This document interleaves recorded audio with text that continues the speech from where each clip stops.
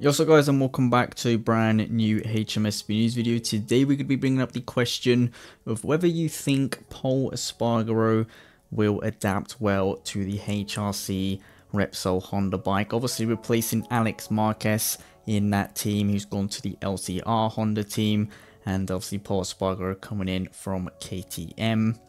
Do you think he will adapt well onto the bike? Obviously, he has very similar riding style to Marc Marquez. There is a pretty good comparison between, the both. They're very similar. Both got quite an aggressive riding style, and the HRC bike and the KTM, I guess they do share some similarities, at least in the past anyway. The previous KTMs, this new one is slightly smoother, I guess you could say, but even so, the characteristics between the bikes are quite similar. They do have some pretty decent comparisons. So maybe the bike won't feel extremely alien to him. Hopefully anyway. We obviously have seen riders in the past struggle with the Honda.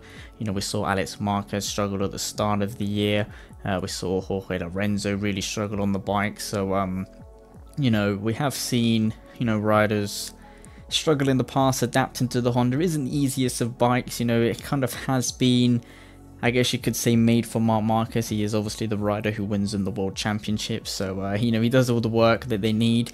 So it kind of helps them. It's just a benefit for Honda to make a bike perfect for him when they know that he's going to win the championships. But the other riders have usually struggled. Even Cal Crutchlow and Nakagami, they've had their fair share of crashes and complaints about the Honda. So it's going to be very interesting to see how POL ESPARGARO goes. He's obviously got a lot of people to kind of impress, especially in the Spanish side of things. There are a lot of people that don't think he has the talent, and then he just talks too much. So he's got a lot of people to kind of prove right, show his talent to in this Honda team, and it's going to be interesting. He's obviously joining the most successful team in MotoGP history, so he's got something to do there.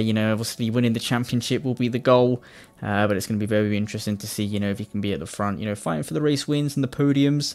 Obviously got a load of podiums for KTM. I think it was 5 podiums in 2020, so very successful there, and unfortunately didn't get the win, but hopefully maybe the first win will come with the Honda team. But yeah guys, make sure to leave it down in the comments. Do you think POL ESPARGARO will adapt well into the Honda team, or do you think he will struggle?